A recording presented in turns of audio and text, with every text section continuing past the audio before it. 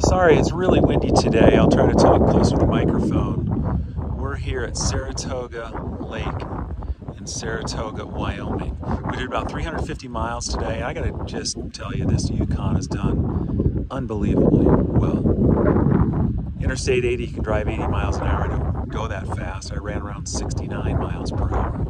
And we're in here for $15 a night with electric. Of course, I knew that there was no water here, so I came in with water.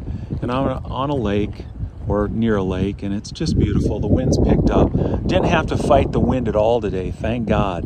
The wind was really calm, incredibly calm. And it was a 6-hour drive when you factor in a stop at a rest stop for lunch and filling up the tank one time to cover 347 miles. Of course, I filled in the morning. It took us about 6 hours. And I'm ready to be done, to be honest with you. I'm happy to be done. But the Yukon is pulling fantastic.